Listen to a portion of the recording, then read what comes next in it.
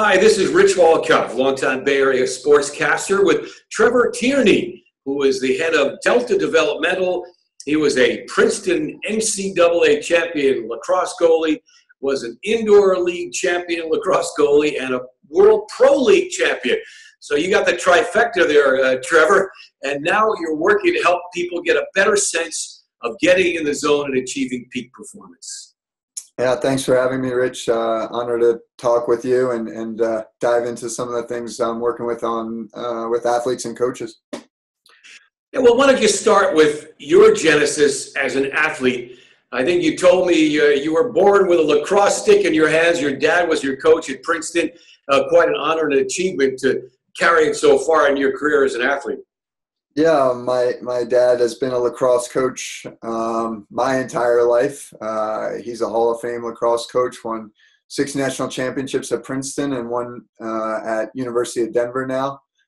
So I was always surrounded by athletics and his teams, and just always looked up to the guys that he was coaching as I was growing up. And, I was born, my first baby picture, I have a stick in my hand. And so athletics has always been a huge, impactful part of my life that has really made me who I am and made me think about how I can bring those same lessons onto the younger kids and coaches that I work with today. Well, obviously, being a champion on so many levels, I just think about lacrosse as one of the most fierce games. The old Native American Indian games, the Iroquois on Long Island, where I grew up, would play that game for days, and I think one tribe would win and the other tribe would die. I mean, this was truly life or death, and you've got to have nerves of steel. I was a soccer goalie at the University of Connecticut, and I thought taking a soccer ball at 90 miles an hour was hard, but they're flinging darn near rocks at you all the time in goal.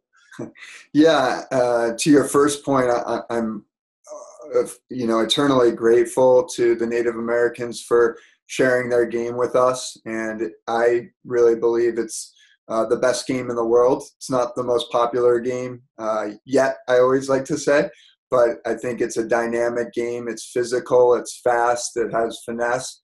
It's a lot of fun to play and watch, and it was originated in North America, which I find a lot of pride in. And as I said before, I'm thankful to the Native Americans for sharing it with us. Playing goalie is a little bit crazy. You don't wear a lot of pads in outdoor field goalie. You get hit with the ball a lot, and it takes a lot of presence and focus to be really dialed in and just be in the zone and ready to react as best as you can to 90, 100, 115 mile per hour fastballs getting thrown at you, and you just got to stop it from going in a 6x6 net. So to me, it was always a really challenging and fun position and a fun sport to play. And also grew up playing some football and hockey along the way. So just for me, it's not just about lacrosse. It's about all sports and what athletes get from the sport they play in and reaching that high level of mastery in whichever game they choose to play. And you talk about getting into the zone, and one of the common mantras of our mutual friend Scott Ford is getting into the zone by choice and not chance. I'd like you to expound upon that. Yeah, I've known Scott for about 15 years and became a great mentor in my life. At the time when I met him, was really struggling in professional lacrosse to catch up with the speed of the ball and was going through a bit of a slump there. And he helped me kind of learn to see the ball in a different way and learn to get myself ready for games in a different way. And, every time before I started working with Scott, it was like every time I went into a game, it was like, well, I hope I'm going to be good or, or I'm going to be bad. There was I had confidence, but I didn't know as a goalie, it was such a hard position. I didn't know how things were going to go. And after I started working with Scott, I knew the things that I was in control of. And that was kind of letting go of the opposing players, the field conditions, the types of shots they were throwing at me, how well my teammates were playing, letting go of all that, and just learning to relax my eyes and kind of focus on what Scott calls the window, about 3 feet in front of me, and really waiting for the ball to hit that window and react as quick as possible. And so this is something that I teach goalies now on a continual basis. And it's pretty cool because when I met Scott, he didn't know the first thing about lacrosse. He had never even heard about it, but, he knew how to teach a goalie or any athlete for that matter, how to react to a ball and how to get in the zone. And so it's something that I really enjoy working with young athletes with today, because there's nothing more satisfying than seeing a young athlete, 8 or 9 years old, just get completely in the flow of what he's doing in the game that he's playing. So, I'll always be grateful for having Scott in my life and the things he's taught me along the way. You hear so much about athletes being hyper-focused, but it's actually a bit of a counterintuitive concept to recognize that it's the soft eyes and the relaxed mentality that will engender the best peak performance opportunity. Yeah, exactly. I got to try on a really cool tool up in a sports training facility in Northern California about a month ago or so. Basically, it was a wall with lights all over it. And what they had you do was there was a blue rectangle right in the middle of the wall that they would put right in front of your eyes. And you would kind of relax your eyes on that blue rectangle and then hit the lights as they were coming up all over the wall. And so, I hope to be able to invest in one of those walls one day to work with athletes, because it's really the best way to explain to people, this is how you learn how to relax your eyes. And you're just using your peripheral vision to kind of react. Because I think what we do, and this goes for everything we do, when we're driving down the road, we kind of focus on other cars, or anytime we're sitting around at a desk, we can focus on different things and look at objects in the real world. And we don't really learn how to see everything that's going on. And so what I think athletes do when they get in the zone is they kind of accidentally fall into the space where their eyes are relaxed, their body's relaxed, they're feeling really confident, and they're seeing everything that's going on. And that's why you hear about things going into slow motion and feeling like they were connected to the other team, and all these kind of things that sound really, quote unquote spiritual. And really it comes down to them being really relaxed and really present and being able to see everything. And so, Scott can teach you, and now fortunately from learning from him, I can teach goalies how to get in that space more regularly. So what are some of the practices that you either suggest, coach, or implement? So, the easiest drill that I have young goalies do is, the first thing I have them do is in a hockey rink type atmosphere where there's glass on the boards, or there's even indoor soccer facilities, even better, that go glass from the turf all the way up to 6, 7, 8 feet high. And I get goalies right on the glass and have them put their lacrosse stick out on the glass and just see what that's like to have that window out in front of them. Once I get them to see or have that feel of having a window in front of them and what that looks like, I get them in the goal and then have them work on seeing shots in different areas. So what we call stick side high in lacrosse is where my stick is to a high shot in the goal. And we just do some stick side high shots and have them say yes when the ball hits the window. And what that trains them to do is they're saying yes to the contact point of that. So if you were to cover a ball in paint and that ball hits the window and splatters in paint, you would be saying yes exactly when that ball hit that imaginary window. And what that really trains young athletes to do is be present on what the point that they need to react to, rather than focusing out on the ball in the coach's stick or the player's stick. That is kind of in the future, because if you're seeing 5-10 yards away, it's taking time for that light of that ball to get to your eye. You're actually looking into the future, as Scott would explain. And I'm always blown away by this talk every time Scott gives it. I've heard it a million times, but I'm like, wow, that's amazing. You're actually looking into the future when you're looking at an object that's, far away from you, maybe 10 yards away from you. And then teaching them to kind of get that timing down of saying yes when the ball hits the window, not too early and not too late. And it doesn't take long for a young athlete to start to pick it up and really get it. I think older athletes actually have more trouble with it than younger athletes, because they have their own patterns that they're kind of embedded with.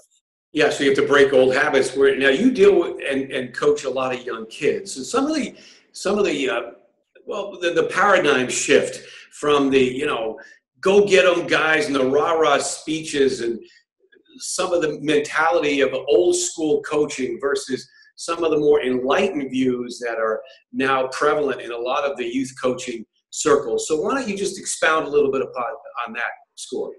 Yeah, I think there's kind of there's two extremes in athletics in our society. I think you have this overly competitive, transactional type coaching where it's win at all costs, and we have to do anything we can, whether it's cheat or do whatever we need to do to win the game. That's the most important thing in the world. And it just seeps into the culture, whether it's with the kids or parents or whoever is a part of that program or sport or team. Then you have more sports should just be fun. Everyone should just go out there and have a good time. If they want to, run around in the corner and pick daffodils, and if mom's bringing, orange slices to the game, then great. And, there's nothing wrong with that per se, but, how much are young athletes going to get out of that? I don't know. For me, sports was kind of a combination of the two, or at least the way I'm seeing it now is that it has to be kind of a mixture of cooperation and competition, and a mixture of transactional and transformational coaching, where sports, the competition that we have in sports is a great hurdle for us to try to push ourselves to get better, to succeed as a team, and grow and develop as athletes and as communities.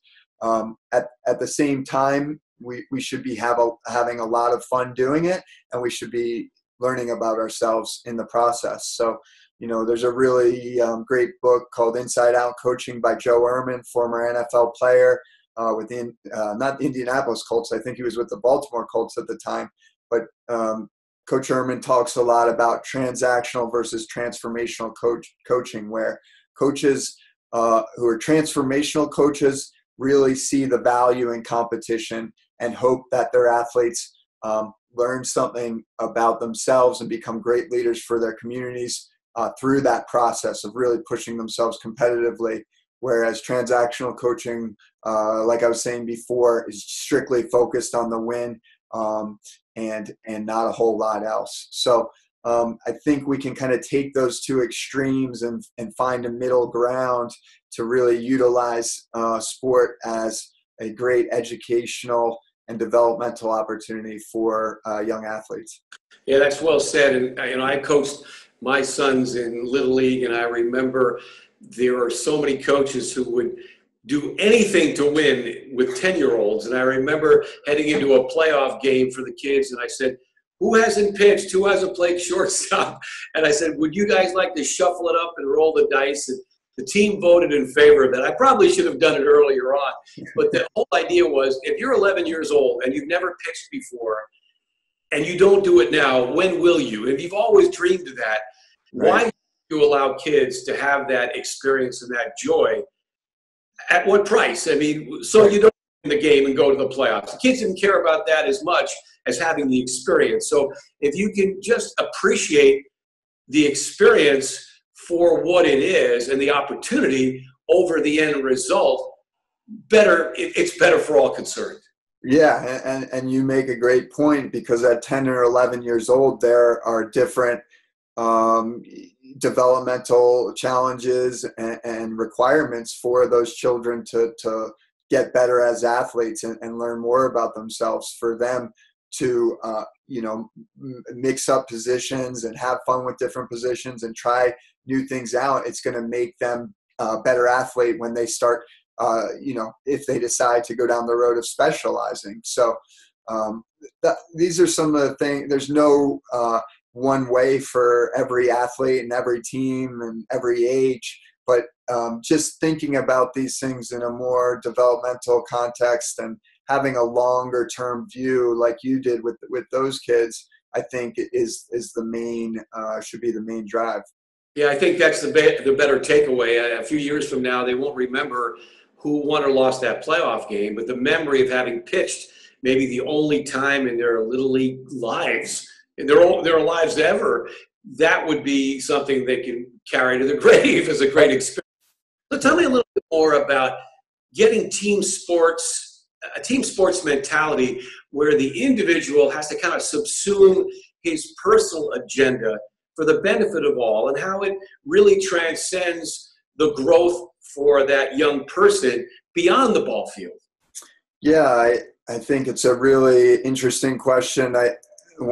When you look around at athlete interviews or coach interviews, everyone within sports can kind of talk the team game. So they say, well, I just really wanted to do it for the team, and I'm just glad we got the win. And it's really important that they're actually making meaning that way. Like, are they putting others before self, or are they putting their own kind of wants, needs, desires first?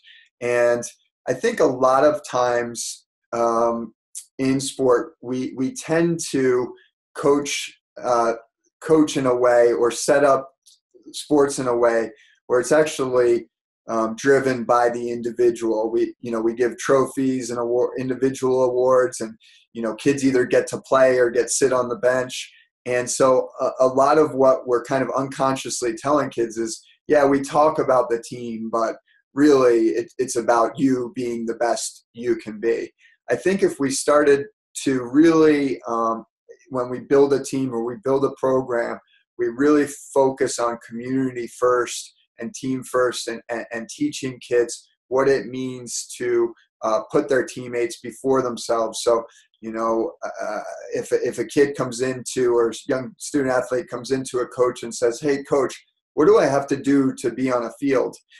I would reframe that conversation as a coach of, what do I have to do to help my team be great? And if that includes being on the field, then great. If that includes being an awesome practice player, then that is good too. We all want to do well individually, but I think one of the great lessons that sport can teach young athletes is really how to put others before self, because that is what it takes to be a great leader for the community. And then on top of that, I would say, how can we help athletes become really mission driven and start to think bigger picture about what they want to bring into their communities and what their values and their mission are to make a difference as leaders in their communities when they get done athletes. So we're not just asking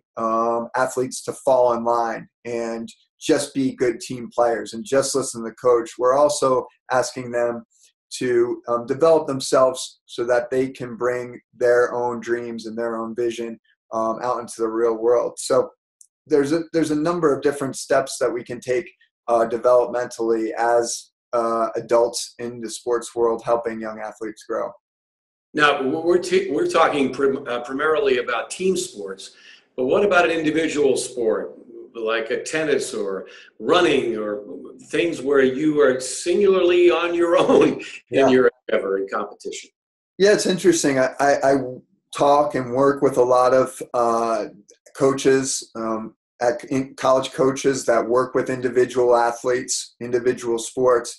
And it's interesting talking to them because they do some really great things around building team. It's almost like because they realize they're an individual sport, they're really focused on bringing their teams together in different ways that most team sports don't think about. So there's a skiing coach I know that, has his players kind of help each other out on the ski lift or on the rides home from the mountains where they're watching each other's film and giving each other pointers. So giving each other challenge and praise and feedback. And that's a really great practice that you could use in individual sports or team sports, but finding ways, no matter what it is, you're always going to be in some sort of community. I have a friend that, started a running club just so that, you're running individually, but you're coming together as a group of people to run as a community, as a group, and come together collectively on some different things. So I don't think it's limited to just team sports. Yeah, I mean, there's certain universalities that apply, whether it's one person solo or a group of individuals making a collective team. All right, you've got a master's in psychology from Harvard, and you talk about how that impacted you with your flow dynamics in how you conjure up that reference point to all this discussion. Yeah, so I'm still working on my master's. I'm in the research phase of my master's thesis, so I'm getting close. Hopefully, I graduate this spring. It's been a long, challenging, great learning process for me. Along the way, I started a small consulting firm out here in Colorado called Delta Developmental, and the practices that we use to help both executive organizations and athletic teams are what we call flow dynamics. And flow dynamics are tools or practices or exercises that help teams develop themselves as groups and as people along the way. So we're talking things like communication skills, individual coaching, diversity training, and so a lot of the different leadership assessments, these type of things that kind of push these groups to develop themselves in different ways so that they can meet the capacities of the field that they're working in. So the professor that I got to learn from and really respect at Harvard is Dr. Robert Keegan, who is kind of a forefather in adult development. And so really I have great respect for his kind of framework of how we grow as adults or don't grow in a lot of ways sometimes. So people kind of get the notion that childhood development, every kid goes through specific stages of development as they age. And we kind of think that when we get to adulthood, we're done growing physically, so we must be done growing in all other ways. But the fact of the matter is we continue to grow as adults cognitively, emotionally, behaviorally, and spiritually. And so, Dr. Keegan and a lot of his PhD students have found out how to kind of measure this and assess this in adults and kind of lay out how we grow as individuals. And it gives I find it really helpful in everything that I do to kind of give me a lens and understand people at a deeper level. You're making such wonderful points about a whole change in the paradigm about coaching, about living, about experiencing sports. And it's sort of a higher consciousness. And the more selfless we think and believe and act, the more we contribute to the general good. And it goes beyond the ball field, as you point out in your work with corporations and companies and the like. So just expound upon that if you could, Trevor. Sure. So kind of the stages of adult development in most simple terms are we have kind of the first, well, it's actually second stage. It's a stage that we should probably grow through or mature through at around 11, 12, or 13 years old. Unfortunately, a fair amount of our population of adults stays kind of stuck in it through adulthood. And you see a lot of narcissism, a lot of psychological issues, addiction issues in adults that are in this self-sovereign stage where people make meaning in their world around getting their own needs, wants, and desires met. And really that's how they see the world, in a very kind of instrumental way. The third stage of development is a socialized stage of development, where a person makes meaning around being part of a group. So I'm one group or I'm the other, and I believe in this leader or external authority figure. And a fair, probably 50% of our population is kind of making most of their life meaning around this socialized group. You see this in a lot of ways in our world. If you just open the newspaper, I'm Republican or I'm Democrat, I believe this, I believe that. And it's like we get very black and white in that stage, and we really rely on outside voices to tell us what to think. For us to really thrive as adults in a lot of contexts, or at least more complex contexts, for adults to get to mature to the next stage of development, which is self-authored stage, or what I like to call mission-driven, is where adults really kind of make meaning around their own mission, their own principles, their own values. And some people accidentally mistake these two, this stage for the lower level self-sovereign stage of it being selfish. So it's interesting to watch this national anthem controversy right now, because you're seeing a lot of people say, so there's these athletes kind of taking a stand for what they believe is important to them, and they're trying to have a voice in something outside of sports. And people are saying, well, that's really selfish of them. And it's like, well, no, they're actually standing for something they believe in their community. It doesn't mean that they don't care about their team anymore. It doesn't mean that they don't respect their coach anymore. They're just kind of expanding on their complexity and meaning making in the world, and showing that, having an external kind of symbol of that in a way. And whether or not you agree with that, it's still a more complexity than we typically see in athletics. So I think it's been a really interesting thing to watch lately. And then finally, you have a fifth stage of development, a self-transformational stage, where you're really talking about. It's almost like it seems to me like living in the zone. I'm not living in the space, but you're talking about really mature, wise elders and spiritual leaders that make meaning in this way, and can kind of transmit information to us in different ways than we're typically used to.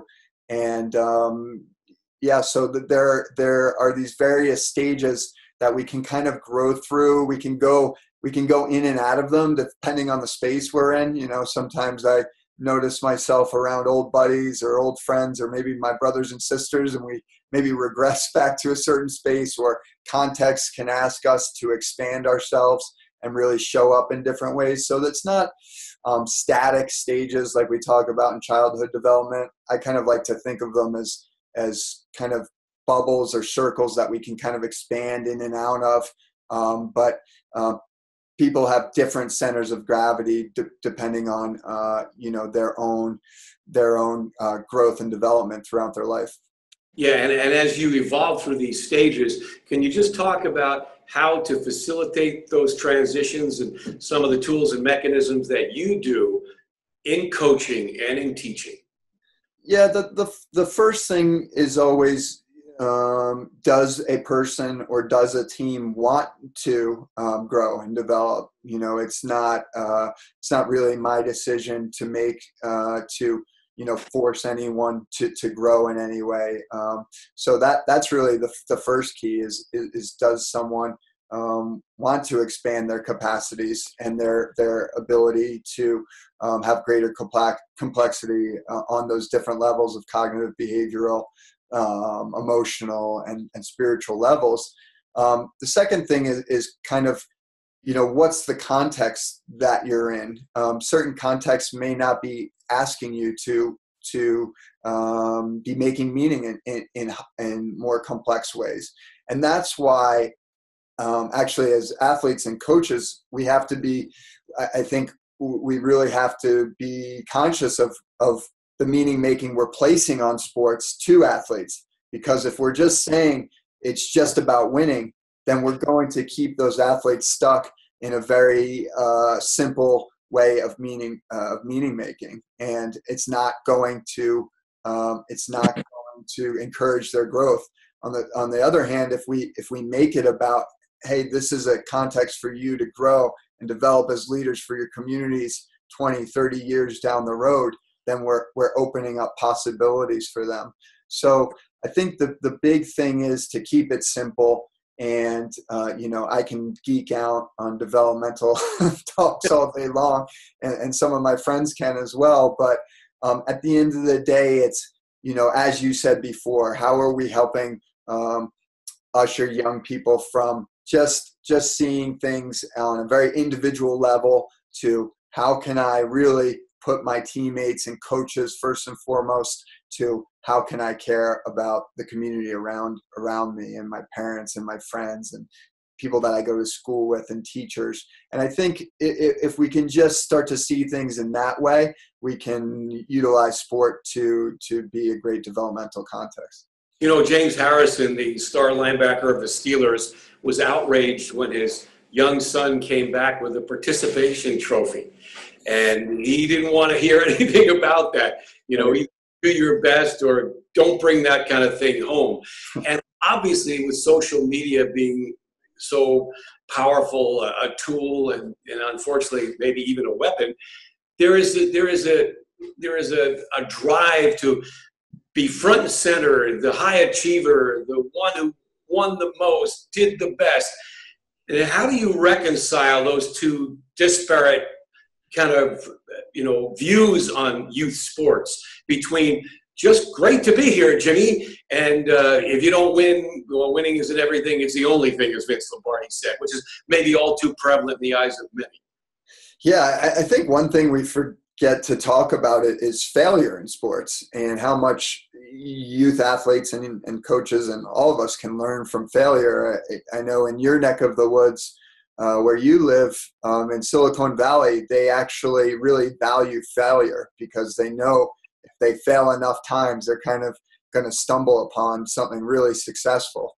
And so this is something I've been talking to a lot with the parents and youth players that I work with right now because, I have tryouts for my youth and high school teams, and I hate cutting kids. I love working with all these kids. I wish we could keep them all around.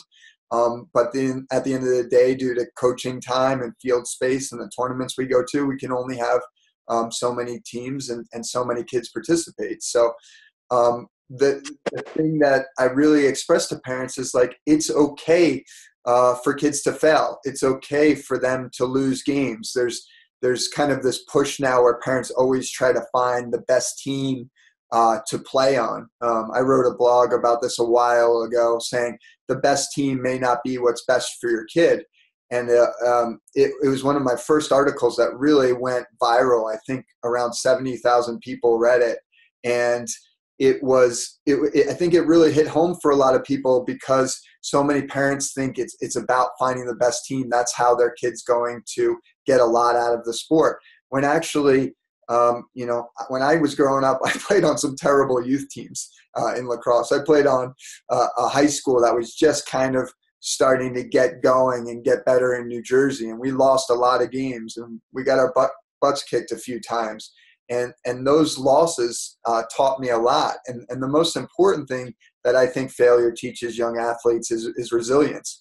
It's the most safe environment where we can lose something as kids and as young people where it really means something to us. And yet nobody died, nobody got hurt. We didn't fail out of school. We're not getting thrown in jail. It's something that's really sad to us and really disappointing and brings up a lot of anger for us. And we have to learn to navigate that as young athletes. And I think that is a really powerful experience that we tend to overlook in athletics for young people. Isn't it maybe true that we learn more in defeat and failure than we do in success and winning? Absolutely. I think there's so many lessons we can take from it. The most important thing in my eyes being how do we cope? How do we get mentally tougher? And how do we keep trying regardless of whether we failed or not? And it keeps us humble as human beings. I mean, also, my point to parents all the time is if you win all the time in sports, it's not very fun. You know, that's the thing that makes sports fun is you're playing other teams that can beat you. And in youth sports, you can easily find ways to win every game. You can go to bad tournaments or find lower divisions to play in and win every game. But that is not the way to develop athletes and to have fun playing sports, at least in my mind. Trevor, this has been a blast. Thanks so much for sharing your great insights and continued success. And go get that master's from Harvard, big boy. I'm working on it. Thanks, Rich, for your time. Appreciate it.